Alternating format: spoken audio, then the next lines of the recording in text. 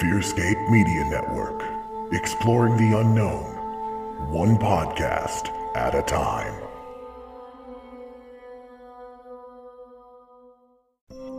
Fearscape Paranormal Podcast, part of the Fearscape Media Network. Prepare to be spooked. New episodes every Wednesday on all major podcast platforms. Find out more at fearscapepodcast.com. Ghosts in the Attic, Bodies in the Basement is a paranormal true crime podcast. If you enjoy tales of horror, lore, and the unexplained, murders, mystery, and so much more, tune into our bi-weekly podcast. With us, your hosts, Anna Timperley and Lindsey Behee, coming March 17th. Through the Fearscape Media Podcast Network. Available on Apple, Stitcher, Spotify, and wherever else you may listen to your podcasts.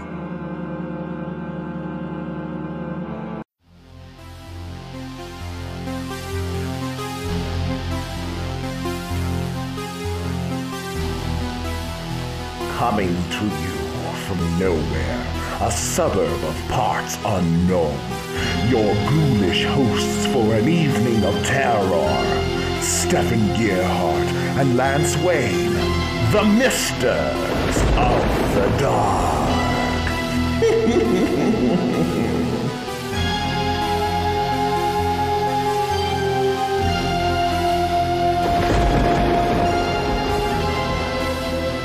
Good evening, dear friends. Welcome to another terrifying episode of Misters of the Dark, the greatest horror podcast in the history of horror podcasting. As always, we're beaming directly to you from nowhere, a suburb of parts unknown, and I'm your headmister, Lord Stefan Gearhart. And I'm your co-mister, the man with no name, Lance Wayne. And I think you'll be pleased to hear, Stefan, that you shouldn't fret over tonight's guest. I followed your orders implacably. So you read the books? Yes, I read the books. Good man, Lance. I must admit, I tell you, you had me a little on edge because I know you're not much of a reader outside of the occasional obituary from time to time. Well, as I stated earlier, my dear headmister, you had no need to worry. I breezed right through it. Right through it? Huh? Yep. I was a little surprised that you gave me something so light. Lance, let me see that book. What is this? Oh my God, you idiot! What? The Necronomicon? Whoa. Now, hold on a minute. Don't go making accusations. I never do anything to those bodies after we kill them. No, you asshole! The Book of the Dead! The Book of the what? Oh, you've really gone and done it now!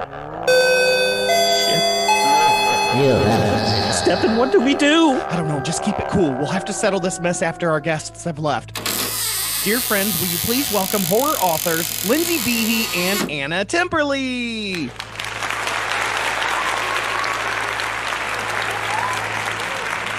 Hey, ladies, thank you guys so much for coming over to the dilapidated mansion. Yes, so hello. Excited. Hi.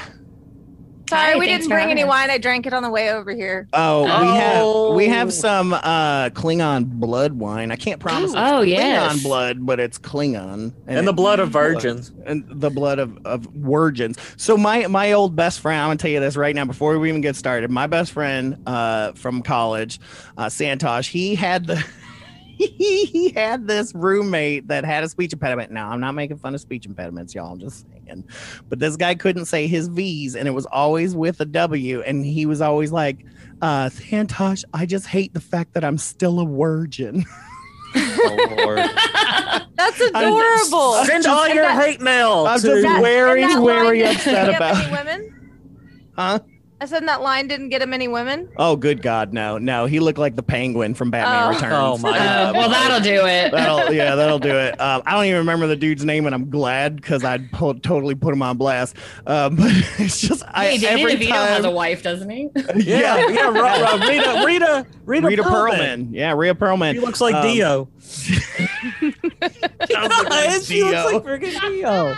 I'm not gonna be able to not see her anymore and not think about Dio. That's awesome.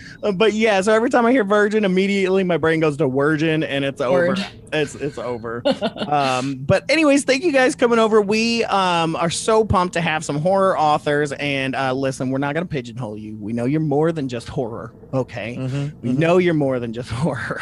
But we like horror, and we like what you've done. So, Well, thank you. Well, thanks. So want to get started. I know first and foremost, the books I'm mostly familiar with are the ones that, of course, Lindsay and I go way back a little bit because I read Paranormal-ish. She's had some stories on some of my other shows and some things like that. Such a fun book. And then Anna, I love your collection of Dark Tales Twisted. Thank you. So much fun. But the cool thing is you guys also wrote a book together. Isn't that right? We did. Yes, we we did. co-authored Lost in Gray. Lost in Gray. I mean, I'm excited about that. What's that about? What's that one about?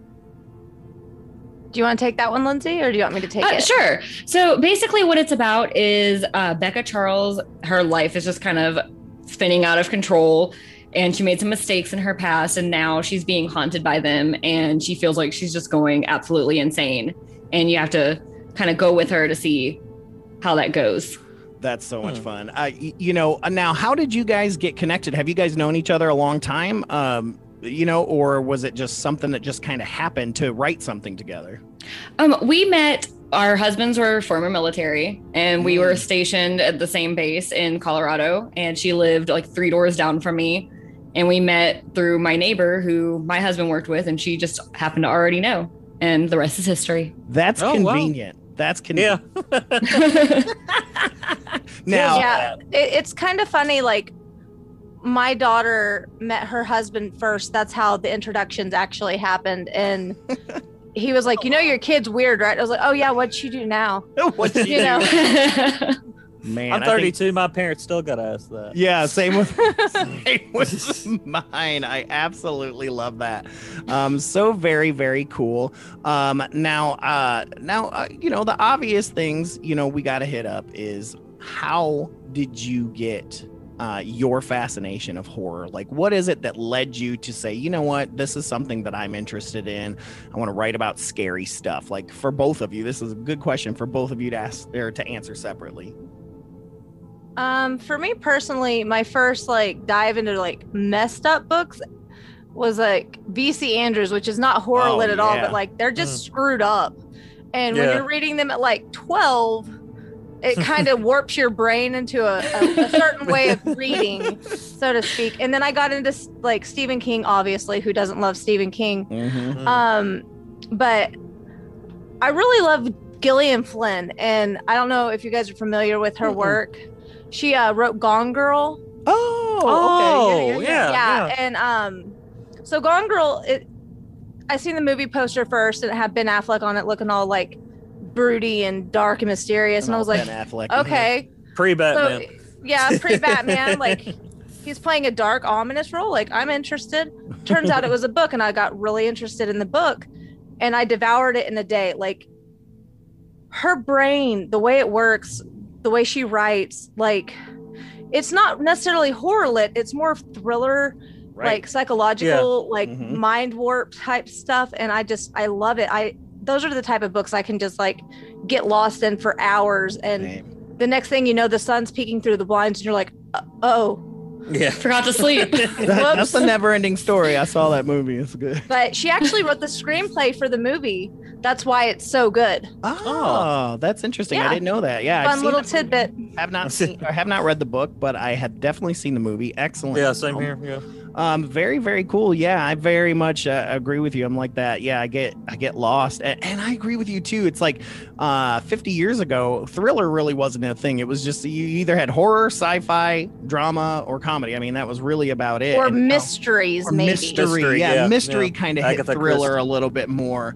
But yeah, I like that, and I think thriller kind of hits horror more than we think. Well, yeah, because if you think about it, it dives into the psyche. It teaches you that people are the monsters, not that the monsters are figmental, demons and whatnot. Or an alien spider thing living in the sewers. Right. Well, and even then, sometimes, the human monsters are a little too real. They're the guy next door. Silence of the Lambs and stuff. Oh, yeah. Yeah. I mean, if it wasn't for all the, because that film does have some gorier parts. If they cut that out, it probably would just be a straight up thriller. Yeah. Well, and there was a lot of talk about that when it got nominated. Because they didn't want to say horror. Mm-hmm. They did not want to say horror, but it is. Come on, man. Yeah. But to each his own. It's also a point of view. Because horror to me is different than horror to you. And is it thriller? Is it mystery? Is it body horror? Is it all of these different things? It's very, very intriguing. I just like stuff that makes me think and be scared at the same time. Yeah. Like my wife. Keeps me on my toes. Keeps me on my toes. And what about you, Lindsay? How about you? How did you get into horror? Well, it started, my mom has always been a Stephen King fan.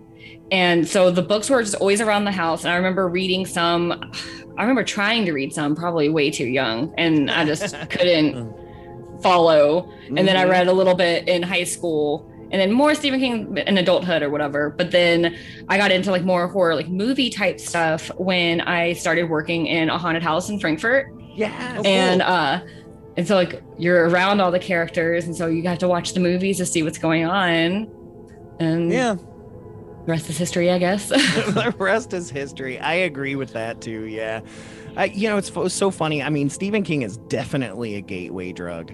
And it's funny hearing your story because that reminds me, my dad was a Stephen King fan, right? And so it was the same thing. And I'm like 10 trying to read The Stand. And I'm like, what is this? Like, Hard to follow that young, but I tried. I remember trying to read The Girl Who Loved Tom Gordon. Yeah. And I don't know if I ever finished it, but I was probably like 4th grade and I couldn't read that.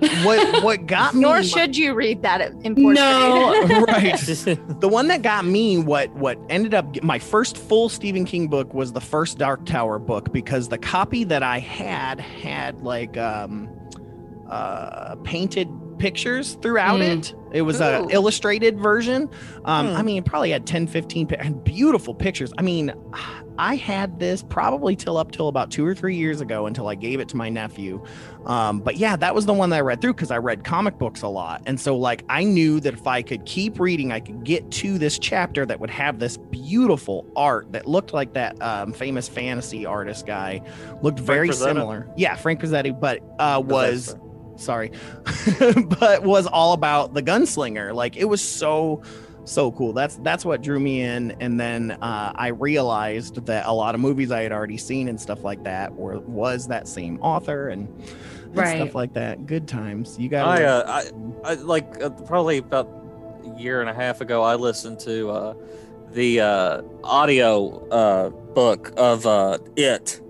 I think what is that guy's name? He played Jack Torrance in the TV version of The Shining. Is it Steve Weber? Oh yeah, from Wings, the guy from Wings. Yeah. But I listened to that and it was like 24 hours long. Ooh. And it took me so long to read it. Same. Yeah. Same. But I tell you, for some reason, listening to it in audio form, because I mean, it took me like a month, and then there was just one weekend where I had nothing to do, so I was like, I'm just gonna lay around and listen to this. By the end of it, I remember I was driving to work at like 5:30 in the morning, finishing this thing up finally, and I was literally like, because it just at the end it gets a little twisted. Yeah. Oh my gosh, it melted my brain. I read Under the Dome. That was my first big. I read his short stories, but Under the Dome, and there's a scene in there where guy, no names, guy kills girl, kills other girl, hides them in a specific location, and then defiles their corpses. And I was like, what did I get myself into? Yeah. Why can't I stop? And I was like, exactly, why can't I stop? And that's the part of my brain that I'm fascinated by. It's like what makes me tick. And when people can write things that make me go, that's new. Yeah, I like finding that out about myself. Yeah, I like to call it crossing the English class line, because in high school there's only so much you can do, or else you're getting sent to the counselor's office. So whether you're reading or writing, you cross that line of what's appropriate for high school English class. That's awesome. That's an awesome way of putting it. We struggled a lot with that with Lost in Grace. She was like, I don't know. And I was like, no, let's do it. Let's drive it home. We're not in high school. We're adults. Yes. The more messed up, the better. I mean, yeah. Sell! That's like college. I can remember. Crazy. I can remember I took a poetry class, and my professor was literally the professor from the beginning or the middle there or the end of Dead Poet Society, the one that replaced Robin Williams.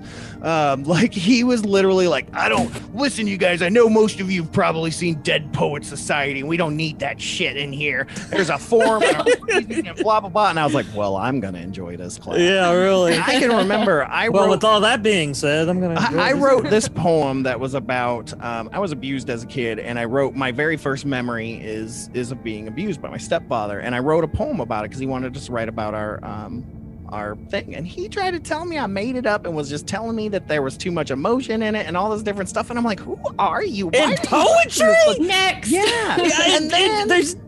And then he's like, by the way, buy my book. It's at Barnes & Noble. So we decided to go to Barnes & Noble, and we check out his book of poetry, and it was god awful. Was it dry? Oh, if you can't have emotion in poetry. it was so dry. It was like the owl hoots in the tree, and the stars shine down, and his eye glistens. It's like telling a like it was so bad. It's like telling a guitar player, can you play more bland? Yeah. You know what I'm it was the same thing. It's like something else somebody wrote. He was like, this is cliche. It's what you wrote is cliche. It's just like this poet. None of us had ever heard of that poet in our entire lives. So is something cliche if you've never heard of them before? Like, that's the question, right? Is it cliche if just because someone's written it somewhere around the world, like it was weird. Somebody's written everything somewhere. Oh, yeah. Well, Joseph Campbell will tell you that too. Like there's only 2 real stories in the entire world or something like that. Well, it's I don't think the quote is I think he quotes whoever quoted this, but I've always heard Richard O'Brien, the guy who wrote pretty much created Rocky Horror. Mm-hmm. I've heard him say in countless interviews that anybody that thinks they're original has no sense of history. I think about that quote a lot. Because it's the truth. So and that's something I struggle with when I write is like, has this been done before? Is this original enough? And then at some point you just have to say, well, I'm writing this, so it's my take on it. Right. Yeah, exactly. Yeah, and there's nothing wrong with that. I mean, my dad, God, as much as he loves Stephen King, he don't read much of that anymore. He's like old and does nothing but read mystery books now. Like, I mean, he reads like 4 or 5 a week. Like, oh wow, he has just completely emptied the library. He's now on Kindle. He's like emptied Kindle. Like, and he's watching movies with him because like 10 minutes in, he's like, it was the guy that has the cat. Like, I'm like, but he should be a detective. Yeah, but yeah, he's that guy, and it's not. He loves the same old shit, right? That's his thing. It's like it doesn't matter to him that he loves reading it and he loves those things. So we love those stories. That's what matters. And it's like, to me, it's about what can you add to that story with your own personal flavor. Yeah. Yes. Is the question. Which brings me to you, and I wanted to talk about The Dedication, which is a really cool book. Thank you. And I saved it on purpose to talk about that particular flavor there because, we have some short stories. We've got a book with Lindsey, but then we've got this powerhouse book that needs to have like 20 books in the series, so tell us a little bit more about this and where this idea came from. So I tend to have like repeat nightmares, and that's how like the gods are telling me like write this story. And it's like the aliens are tuning into me or something. I don't know. So I had this nightmare where I went to church with my sister-in-law, and they were all in like white robes or gray robes, and if you weren't a member, you were in a gray robe. And I was like, well, how do you join this stupid church? And she was like, oh, you just tithe. And I was like, okay, well, how much money do you need? Because like I'm kind of broke. And she was like, oh, they just need your soul. And then I woke up and I was like, that's messed up. Yeah. And so, but then I had it like 7 times, and I was like, okay, so I'm not gonna write it exactly like that because it'll make a lot of churchy people angry. So I'm gonna put a little bit more of a demonic spin to it. So I figured that the premise of the book is it's a Zandamal. He's a demon and he's bored with his afterlife. He wants to shake up his hell, so to speak. And how does he do that? He lures a preacher amongst others into collecting souls for him at a church, which happens to be built on a crossroads. So that's the dedication. You gotta love it, man. Wow. I love Crossroad Demons. I'm a sucker for Crowley from Supernatural as well. Zandamal's a lot like Crowley, I feel. You know, He's and Robert sassy. Johnson's story. I mean, I just love Crossroads Demons because it's funny to think about a demon, because we think about them in a sense being all powerful and things like that. Yet a Crossroads demon is kind of like has a purpose, like a very specific purpose. And they're low on the totem pole. Yes, I love that. And that's why I love this, putting a church right there. And so it's like every time I see a church, if it's at a crossroads, I already know what I'm going to be thinking about. Well, and it's funny too to me because like I made him sassy and he hates technology, but then he gets like a cell phone in the book and he's like, why do I have this human thing? Oh wait, to appear more human. And it's just like I tried to make it like, why would a crotchety old demon have a cell phone? Oh, to appear more human, because he's trying to blend in. Yeah. Like it's Lindsey little Graham. things. Yeah. Like Lindsey Graham. It's funny because I saw Lindsey Graham on the news, like, I don't know, I guess during the hearing for the riots and stuff. And he's walking down there and he's on his phone. Well, that's legit a flip phone. Like he went into AARP and was like, hey, I'll sign up for one of those free phones, please. Like, I'm like, you're in Congress. If anybody needs a smartphone, it's you. Like, oh man, that's just some funny shit, man. But yeah, dedication, super cool. I want to get back to you, Lindsey, because I've read Paranormal like 50 million times because I keep wanting to steal all the stories and put them on all my shows. Thank you. So tell me about Paranormal-ish, because I know that there's some true stories in there as well as fiction and stuff like that. And so how did that all come about for you? And what are some of your favorite kind of stories? You don't have to tell the whole story, but just kind of talk about your favorite ones in there. Well, it all started, a lot of it, kind of like what Anna said, is I have a tendency to have nightmares. And so it really, that mixed with some anxiety makes your brain just go all sorts of different places. And then also add in, I have had some paranormal experiences. So then you add that in. Good ones too. Yeah. And I will say there are a few that in Paranormal-ish that are a little embellished just to make it sound more like a story. I remember one in particular. It was, I can't remember the title right now, of course, but it's the story where it starts where the narrator was 10 and is seeing ghosts and stuff. A lot of that is from my real life, but slightly exaggerated. And I remember my dad read it and he goes, "You're telling me this has all been happening since you were 10 years old?" I was like, only some of it. And who did we raise? He's probably like, how did I go her whole life never knowing this? I should have tried talking to her. That'll make or break a parental kid relationship. That'll make or break it there, because your parents are either gonna be like, "Oh God, what happened to you?" or "You see that shit too." Like that's my mom for sure. Like I'm that's what the happened to my second mom for sure. When my kids tell me weird things, I'm always like, "Oh, are you sure you weren't dreaming?" But in my head, I'm like, "Oh my God, she saw this." Okay, I'm taking notes and I'm going to research this later. Oh, my co-host on Fearscape, we talk about that all the time because he has twins. Both of them see shit all the time. And he's like, "God, I don't want to not tell them, but I also know it'll scare them, but I also want to tell them, hey, I believe this too. It is real. You're not crazy." And so he's always kind of like skirting the line and trying to find ways story to, of my life, honestly. Tell them. But our friend Victoria, she grew up in a household that was very, very haunted in California. And there was this knocking that was like at her like window or something every night or whatever. She finally like tells her mom and dad, and her mom and dad are like, "Well, yeah, the place is haunted." Like they're like, and you know, because she's like, "Do you hear it right now?" They're like, "Yeah, we hear it right now." And that scared her even more. She's like, I'm glad they told me, but like I was so scared I slept with them for a month.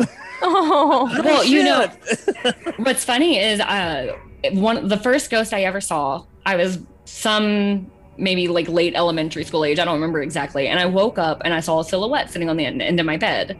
And I'm sitting here like, who's on my bed? Oh, nobody. Like hiding under the blankets, like, please just fall asleep. Please just fall asleep.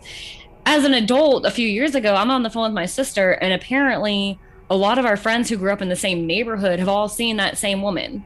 Oh, wow. And I'm like nobody told me? See, now, also, why do we think blankets can save us?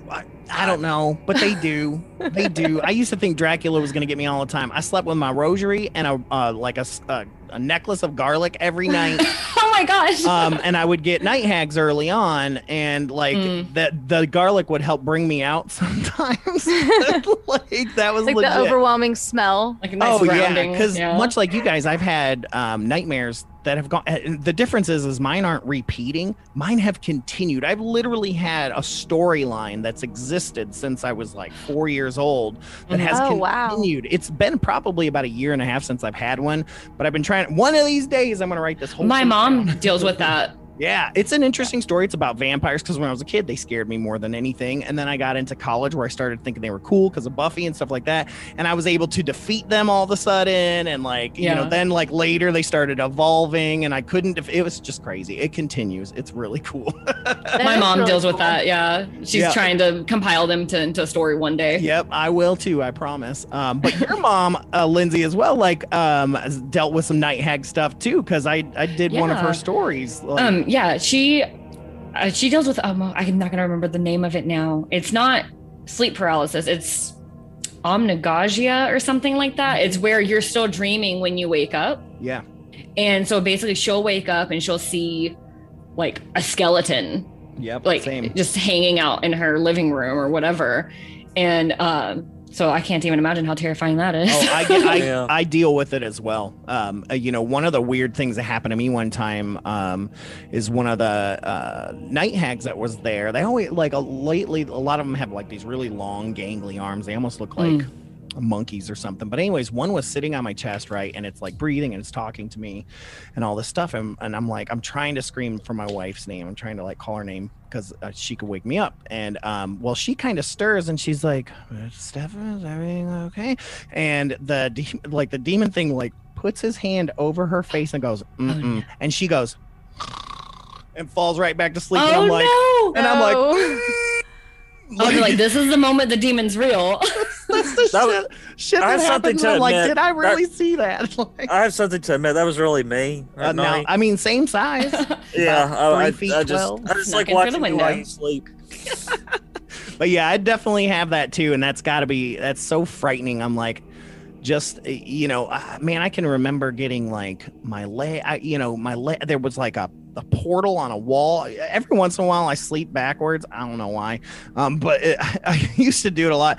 And I had my head at the foot of the bed while I wake up, and this demon comes through the wall, and I can see this like portal, almost like the warp, the wormhole in Deep Space Nine. It almost looks kind of just like that. And like he starts dragging me into the hole, and my foot's up against the wall. Like when I finally am able to scream for my best friend who's in the next room, he comes running in, and I'm crouched up against the wall. And so I was like, did that happen? Like, so there's some crazy shit out there. Yeah. That's not even fiction. There's some crazy shit out there. Yes. And so what about you, Anna? What about for Twisted Theirs? Is there any of that comes from real life for you, or is it all just straight from the brain?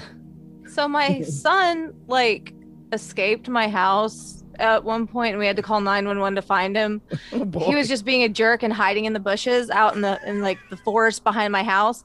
And the cop bumped into him, and he goes, "Excuse me, I'm hiding here." So they weren't really all that concerned after that. They're like, "Oh, this kid's just pulling a prank." So then he tried to get out in the middle of the night. So I wrote a story about the little boy that goes to live with the gremlins or goblins or whatever. And that was about him escaping in the middle of the night. Like, interesting. Because my son escaped twice. And then the story that has a kid named Liam in it I think it's the very last story of the book. was one of those repeat dreams I had. And it was about, so my son was in my closet, but then I was like, why are you in my closet? And he was like, shush, I'm trying to sleep. And he was like, in my bed. And then the thing in my closet turned its head like an owl. Oh, I got chills. Oh, and, shit. Oh, and like his eyes went black, and I was like, oh. And then the next night I dreamed that it was my husband that was the doppelganger. And it was just like repeated over and over and over again. And I was like, all right, cool. I'm going to write this because it's too crazy not to I have write. chills. Right? But Everybody thinks that shit just happens to kids. It don't. Yeah. No, I've seen, like, I was sitting at my niece's house, and she lives kind of like downtown in the town that we live in. It's not like the worst neighborhood, but you know, it could be better. Mm-hmm. And the doorknob like starts to turn, and I was like, oh, we're gonna die.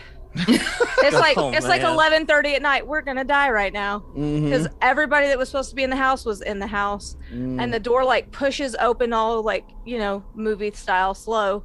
Yeah, there's no one there. Oh, jeez. Nobody. Oh my gosh. And I was like, all right, I'm gonna be bad. So my anxiety like took a back seat, and I went outside and I like looked around. There was Fight or flight, man. Yep. There was nobody there, and I was like, oh, so that was a ghost. And then she's got sage and like this little like feather, and she's like, and trying not to cry. And I was like, yeah, this is messed up. I was like, it's gonna be okay. She's like, I'm gonna sleep at grandma's. I was like, no. I was like, it's gonna be fun. She's like, we don't have enough wine for this. You know, it's so funny. It's like this so kind- many of us like have like these stories and stuff like that, and like, you know, we get really into horror, we get it really into the paranormal and things like that.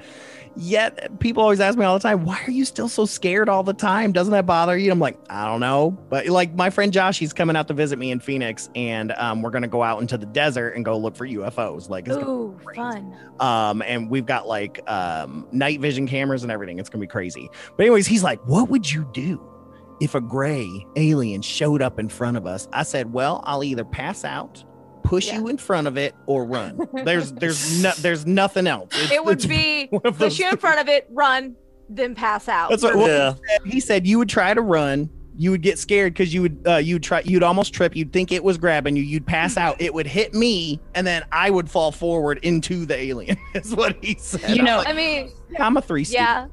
Yeah. You know, I will say I had to drive through. We went to Nevada this last summer for a family thing, and we had to drive through Roswell and Area 51. Mm-hmm. Oh wow! And both times, especially driving like right in the outskirts of like Roswell, it's just fields and there's nobody around, and I was just like, oh god, like this is how we die. And then on our way back, like driving through Kansas. Yeah. no, it's like Kansas is boring, but then like driving to I felt uneasy, and I was like, oh, this is it for sure. But then driving back from Nevada back down to Texas, we hit Roswell at like 4 a.m. Yeah. And I was like, oh, great. And surprisingly, there were people that were just out riding bikes at like 4 a.m. Oh, wow. And I was like, at first I was like, they just must be on drugs. But then I mentioned it to my dad, and he was like, or they were just trying to fit in with the humans. Didn't quite get it. Funny. But no, actually nothing happened though, but it was very uneasy to drive through. But there was one time, my husband, we live in West Texas, oil field life. For a while, a few years ago, he actually worked in New Mexico. And there was one weekend where the kids and I loaded up and we drove to New Mexico to visit him. And we are in some no-name town, like borderline, like right before New Mexico and Texas. I don't know where we were. I can't even remember. There was no cell phone service, no radio stations, no other cars on the road, nothing. And I just see a bright light just go straight down the sky. Mm-hmm. And I was like, oh. And I remember, you know, when you come across the town in the distance and there's just like faint light, and like, and you know that there's a town coming up. Yep. That started happening, and I was like, I don't know what I'm going to do if I drive up here and it's actually a crashed UFO. And it turned out to just be a town, but I've never been so scared in my life driving. Yeah. That phone call was intense. She's like, once I got cell phone I service, finally I'm have like, cell phone service. I don't know what to do. I think I'm gonna find a UFO. And I was like, wait, backstory. Yeah. No, I have your story. We are actually looking to use it soon because we've been kind of doing on my other show because we've been doing UAP and UFO sightings as our listener stories. So you should talk to my sisters about that. Oh, totally. We would totally do that. But yeah, I used to live in New Mexico, so I know. I went down to Roswell. I've been there a couple times. It's actually a pretty shitty town. It is. Though the McDonald's is super cool because I never saw it. I've seen pictures of it online, but when we drove through, we must have missed it. But I went into the museum and it's pretty lame. It's literally just like blown up pictures of newspaper articles. It's like $20 to get in. You're like, I could have saw that on Google. But anyways, we were driving home. We left really late at night and we're driving home. We're probably like 25 minutes outside of Roswell, and moonless night. And there's no one on the road. It's the middle of, the desert. And like my friend's like, stop the car. And so we get out. It's so black, I can't see the hand in front of my face. That's how crazy it was. But we looked up, and I never saw so many stars in my entire life. I was like, no wonder a damn UFO crashed over here. Like, look, I'm like, I was so mad I didn't see anything because I was just like, this is the scariest shit. And then a cow mooed, and I jumped about 50 feet in the air. There's actually an alien grave at an old cemetery in Aurora, Texas. Really? What? My dad and we used to live in Fort Worth, and it's a town around the Fort Worth area. And right before we moved out here, one of my friends was like, well, you know about the alien grave. I was like, what? I've lived here for 5 years and you're just now telling me. Yeah. But so my dad was visiting at the time, so we loaded the kids up and drove, and we went and visited it. And it's just a big rock that people leave like all sorts of memorabilia around it. Like we left like some pennies on it, and it was wild. But and then on the ghost side of things, while we're walking around, there's a bunch of old graves. It's a really old. Just the alien crashed in the 1800s allegedly. And so it's like a really old cemetery. And my now almost 7-year-old daughter was just saying some like weird stuff about some of the graves. And I wish I could remember exactly what it was. I think she was like talking about how like these were twins and like just stuff that she shouldn't have known, just walking around the cemetery. And she was like so sad that we didn't have flowers to put on every single grave. Oh, she has such a big heart. Oh, but she's my one that is definitely. And you'll find this in my next book, Alienish. No, it should just be called Shit Nora Says. Absolutely. Some of the stuff that, like the doll, the creepy doll. I forgot about that. When we were actually writing Lost and Grey at the time, so we're already on FaceTime all the time. It was even more so during that 2-week period that we wrote the book. And she's sitting there. She was 4 at the time. Yeah. So she was still at home, and she's just like, you remember when we went on that walk and we went into that empty house and there was nobody lived there, but there was a doll and she followed us home. And I'm like, what are you talking about? Oh my God. And she was so adamant. Do you have this doll? We were like, show us the doll. No. She goes, no, she can't come to us. Or like, she's like, she can't get to us now, though. And I'm like, I sure hope not. It's like an Amityville, like the little girl. She had that friend, that was the doll, whatever her name was. Well, isn't the premise of Poltergeist like they talk to her through the TV? Like the TV. Yeah. Well, Annabelle, my God. Yeah, Annabelle. Yeah. Chucky. Speaking of Annabelle, have you guys ever been to Zach Bagans' museum of? No, I have not heard of it. I haven't ever been, but it's on my bucket list. It's not. I hate Zach Bagans, but I want to see. I do too, but I want to see all the weird stuff. I know, That's right? what everybody says. Same about thing Zach with Bagans. the Warrens I museum. I want to see the Warren stuff too. In front of the Aaron, poor Aaron. I know. Like this ghost will slit your throat. Aaron, go in there. I know. He's like, fuck you, ghost. What are you gonna do? You gonna fucking come at me? And then the ghost comes at him. He's like, here, Aaron. You Yeah, he's like locked in this room. He's like King Bro of the ghost hunting community. But yeah, I want to see that museum. Bros, I want to see bros. the Warrens Museum, their stuff too, to see the original Annabelle. Yeah. And else. Like, yeah. Are they still doing that since? Yeah. So she passed? they're. I don't think It's like an in-law or somebody doing it. That's now, right. isn't it? It's the son-in-law. Son-in-law? The son-in-law is in charge That's of really cool. the Warren archives, everything now. But yeah, you know he's gonna make that money. That's We're gonna have to make a pilgrimage, Lindsay. Yeah. man. At some point. All right, Up. so I do want to bring up the fact that people don't know this yet, but you two are talking about putting together a new podcast. Can we talk about that a little bit? The name and the what's going on and all that stuff. Cat's out of the bag. Yeah, I'm fine with talking about meow. ADHD, we're here. It's going to be called Ghosts in the Attics, Bodies in the Basement. It's going to be a paranormal true crime podcast. So each episode, one of us will rotate between like who's more intrigued by this type of story that week. Rotate between a paranormal story and a true crime story, or sometimes they'll cross over and it'll be like this is fact or fiction type thing. So we're really jazzed about it. That's awesome, man. That is so cool. I love, of course, true crime. I'm obsessed with true crime. One of the cool things, I got to interview Jeff Mudgett, who was the great-great-grandson of H.H. Holmes. And That's so awesome. he was really cool. He had that show American Ripper and stuff. And some of the stuff he told me about. And so it just fed my need for older true I wouldn't crime go around too. I wouldn't go around proclaiming that. You know what I mean? What? That Like, I love true crime? No, We're no, serial no. killers, Lance. My great great grandfather, butchered millions of innocent. Oh, are people. you kidding me? This has made him bank. He's got a book out. He had a History Blood Channel money. show. He is Blood money. His big thing was that he's trying to connect, the evidence looks pretty good that Jack the Ripper may have been H.H. Holmes because H.H. I've heard Holmes that theory. was in England at the time when all the Ripper murders happened. I mean, Oh, there's really? got the proof Yeah. where he was on the ship that went over to England. This guy was a surgeon. wow. All it's really good evidence, like I gotta say. So That would be really interesting if they could narrow that down and like put a pin in it. Mystery yeah, solved, he's been trying to. That's what American Ripper was all about. And he was really mad because they changed the last episode on him without talking to him.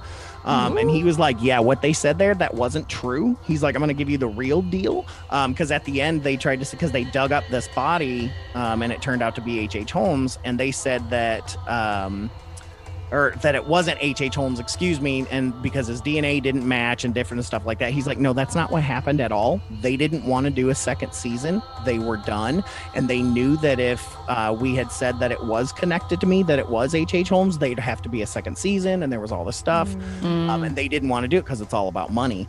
And because it was getting expensive. Like one of the things was they found all these like barrels from the cement factory that they think Holmes hid some of the early bodies in because he worked at this cement factory right along the river there. That's really cool. And yeah, so they wanted to take a diving team because they had a radar thing that found them. They wanted to take a diving team.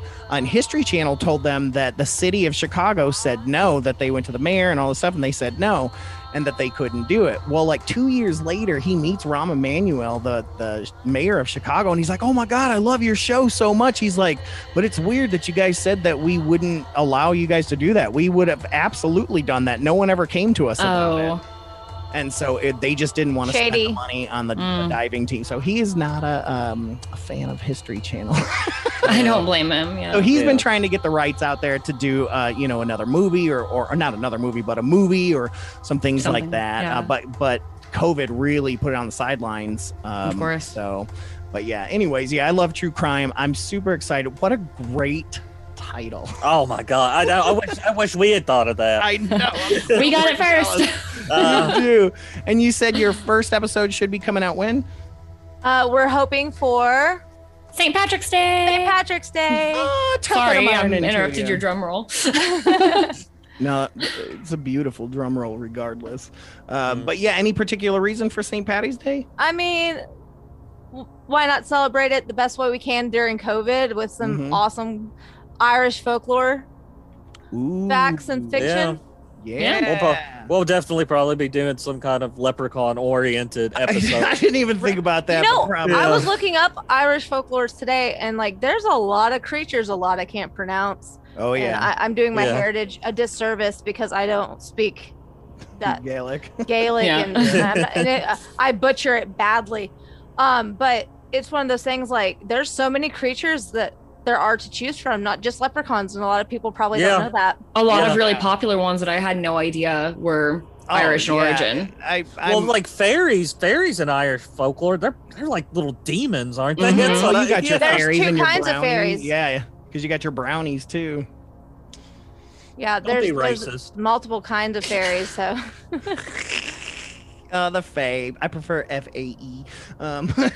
Yeah, like just the whole British Isles, like that whole area, Ireland, Scotland, Wales, like just I'm Wiccan, and so I'm Irish, Scottish, Welsh, English, no surprise. And so I love looking into all of that stuff and all that lore, and it's just so many creatures that are untapped. Like, I'm gonna make my shepherd's pie like I do every year, and then I'm gonna dive into some Irish folklore, so I think it's going to be a good time. Well, we will absolutely make sure people get to hear that. We'll be putting it out for you and sharing it and telling everybody about it, because it's going to be awesome.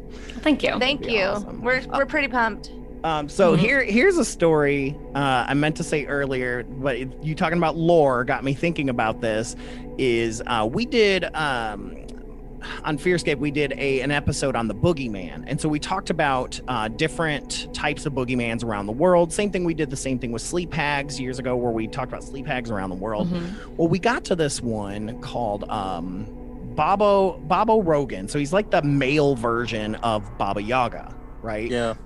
And it's really, really interesting. And so for years, when my nephew was little, up until about 3, maybe 4 years old, he would always say there was a man named Bobo in his room. Like, this kid has always been able to see shit. Well, my grandpa Bob died when I was 5. So my sister just always assumed that it was Grandpa Bob, because she's a medium, so she can see spirits and stuff, but she never had access, and she never understood why she couldn't see whatever it was. But he was always like, Bobo's playing music and all that stuff.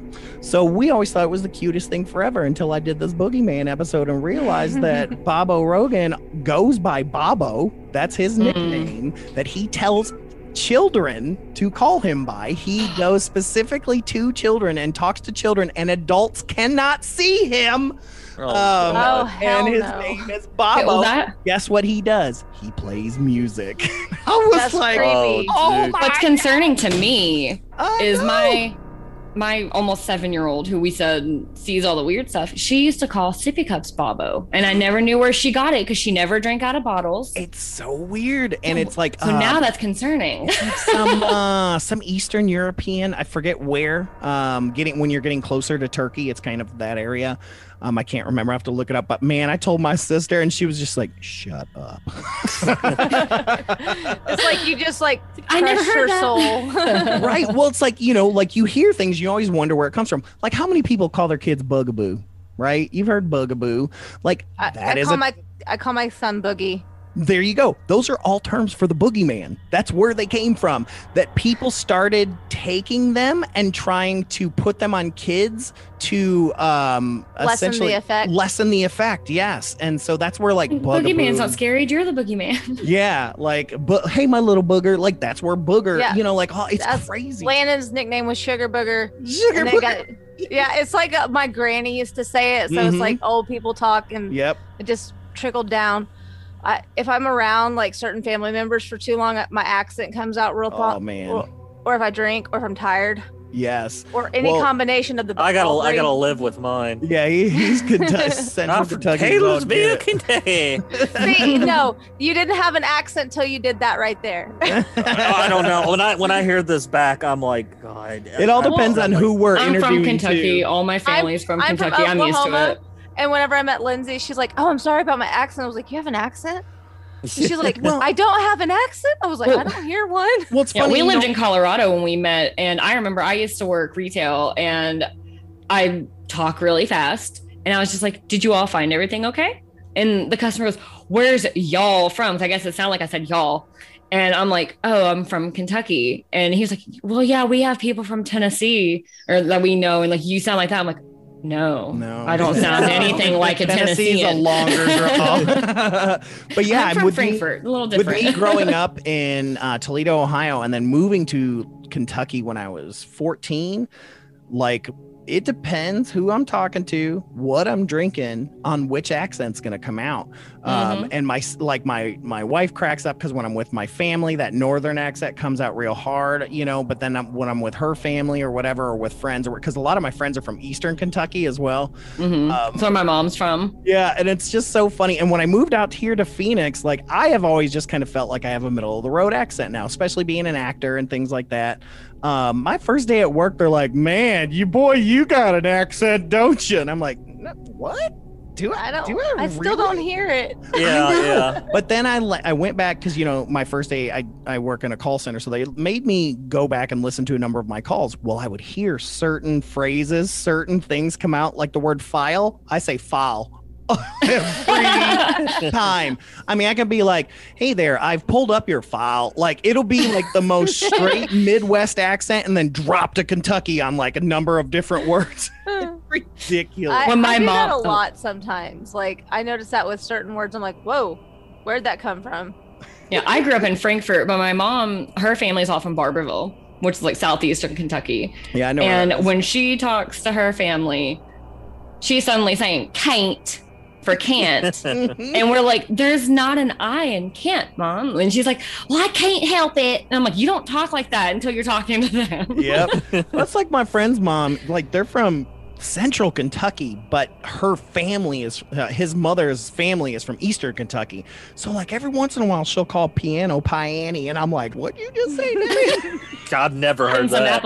Appalachian. Oh, hardcore Appalachia, man. Like, it just comes out, man. It's so hilarious. So to get us to, I'm sorry, I'm ADHD. It's Tangent City. But to bring it kind of back around, this is our life. What do you guys have, like, besides the podcast coming out, which, by the way, is going to be super great?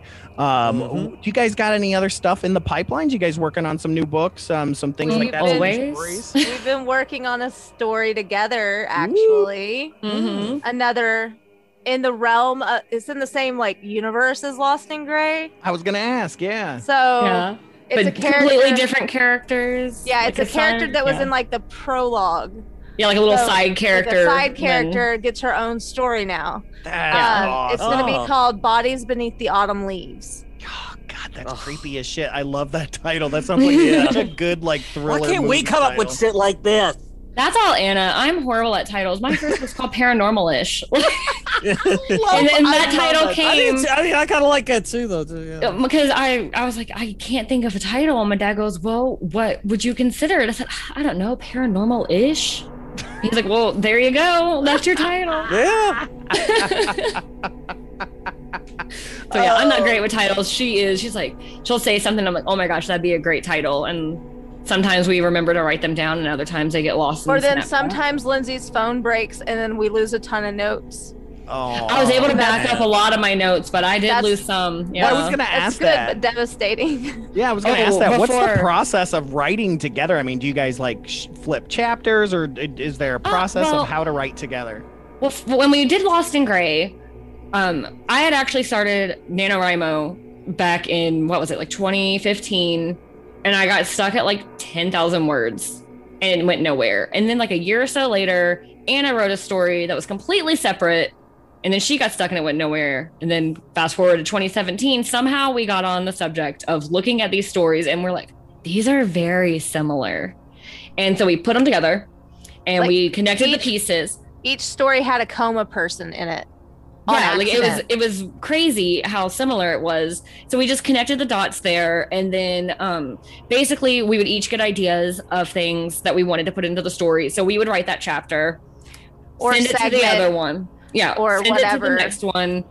We would so like if Anna wrote it, she would send it to me. I would sit down, read over it, add things in, change things, whatever. You have to mention how awful my talk to text is. She would do my talk to sister text. Kelly. She would do talk to text. So a lot of the rewriting was me just deciphering, and I'd call her, what is this supposed to say? But then, so then like I would rewrite, send it back to her, and then we would get on, we're always on FaceTime. So then we would be working while on FaceTime and just sitting down, reading it out loud to each other, editing as we went together. So that way it all blended. So at some point, we both had a hand in every word that went into that story. Exactly. Whether we originated it from our own brain or not, like we touched every individual piece of that. And then of course there were pieces that we just came up from scratch together on the phone. Yeah. Wow.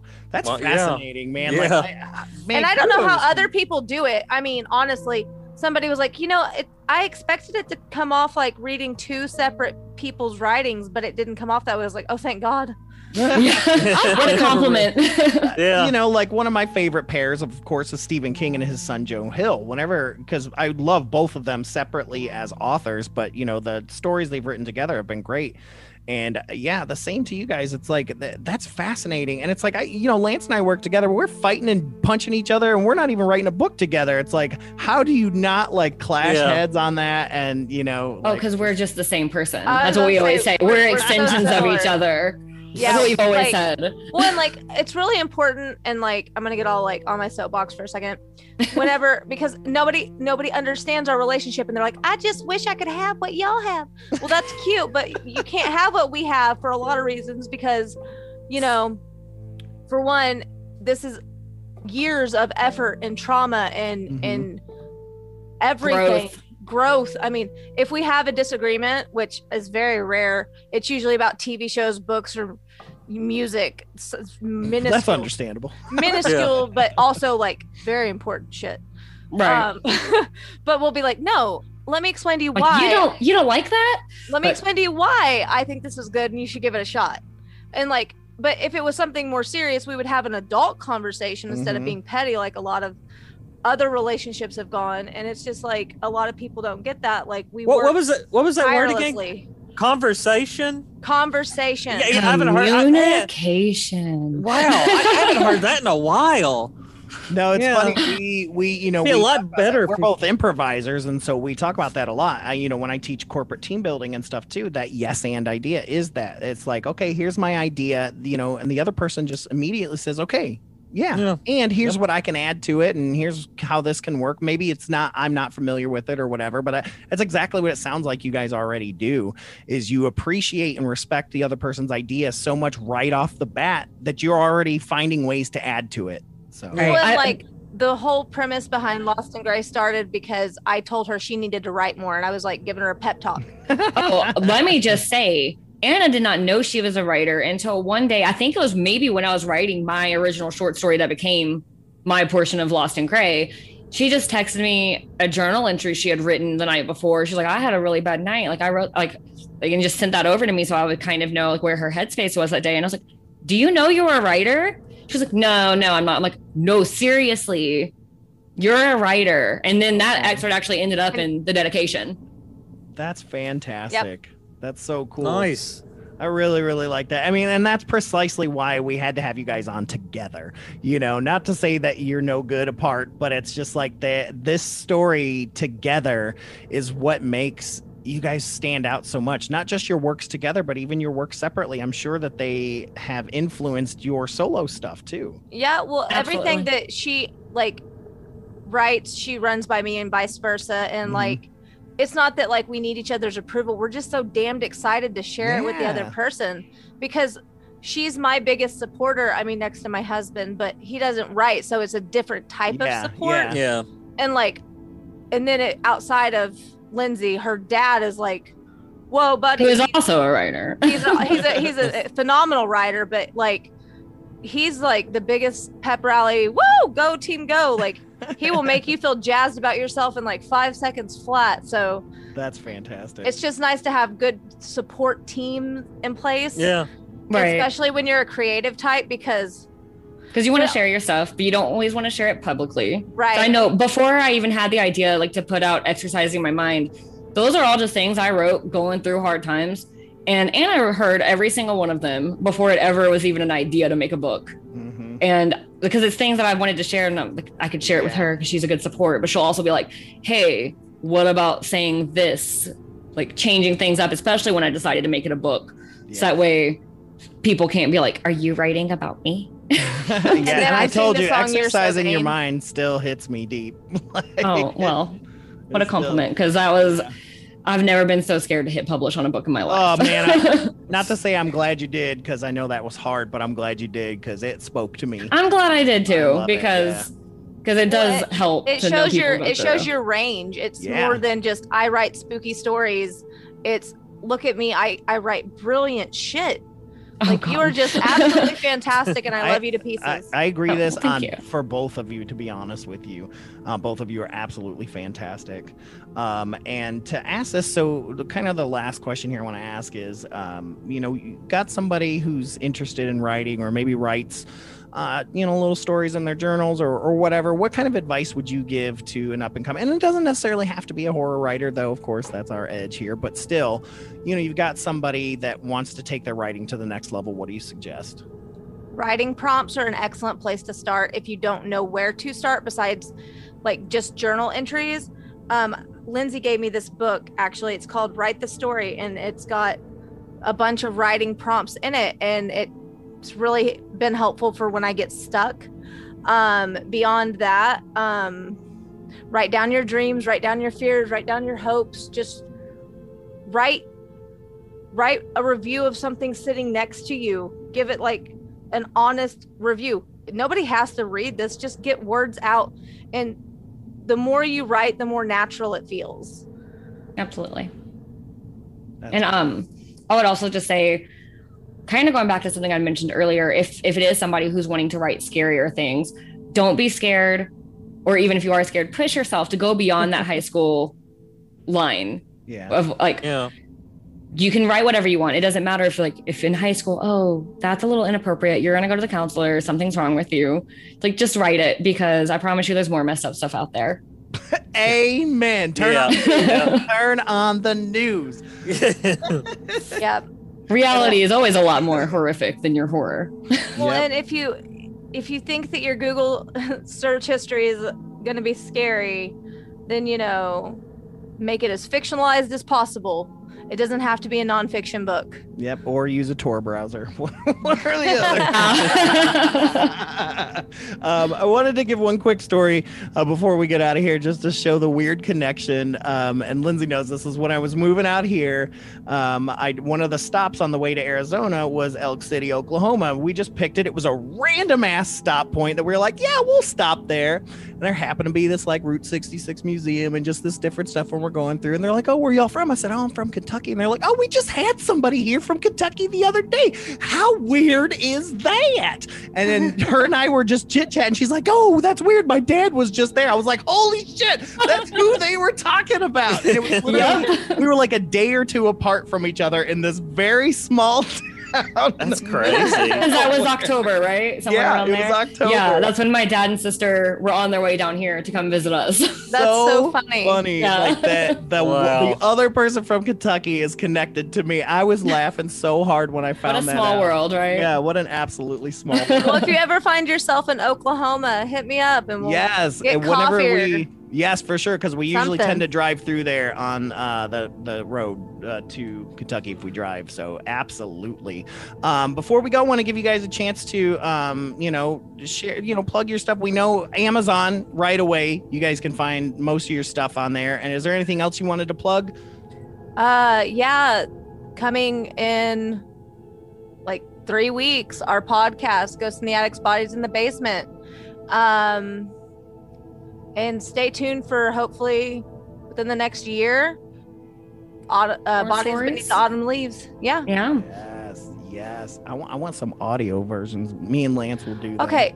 If somebody can read our books, because I can't read. Oh, I will I do audio stuff. I do voiceover. I would gladly read your books. Then we need to talk, because I have many people say, put this on Audible. And I'm like, I have friends ask me all the time. Yeah, to do I'm Audible, signed up and on I'm Audible just to do nervous. voiceover. So yeah, we will definitely talk, because I would gladly reread your guys' books again and do it out loud. So Lindsey, you got anything else for you at all? Well, I do have a blog. I don't update it as frequently as I should, but if you're into some sporadic writing that's not paranormal and all that side and just like life stuff, that is straightupthoughts.weebly.com. Awesome. Yes. And we love you guys so much. Thank you guys for coming over and sharing your time with us and talking to us. And I'm excited. We will have you guys back again for sure. And we'll do something together. Maybe we'll watch a movie together or review a book or something. We'll have us some fun. But thank you so much, Anna. Thank you so much, Lindsey. So we got Lindsey Behee and Anna Timperley. Thank you so much. Thank you. Woo! Thank you so much for having us. And with that, dear friends, we come to the end of another delightfully disturbing episode of Misters of the Dark. As always, thank you for listening. Thank you to the Fearscape Media Network, and thank you to Corey Adams and Ashley Jones Adams from Nothing Wrong for our musical theme. And yes, goodbye, Miss Behee. Farewell, Miss Timperley. Enjoy the rest of your evening. Oh, shit. Stefan, what are we going to do? Oh, yeah. Well, listen, I've been giving it some thought, and then it occurred to me, when was the last time we did some good old-fashioned demon hunting? You don't mean. Oh, you know it. Get the sawed-off double-barreled shotguns out of the closet! But before we go, dear friends, I will leave you with this. Everybody is a book of blood. Wherever we're opened, we're read. Good night. Yo, she-witch, suck on this.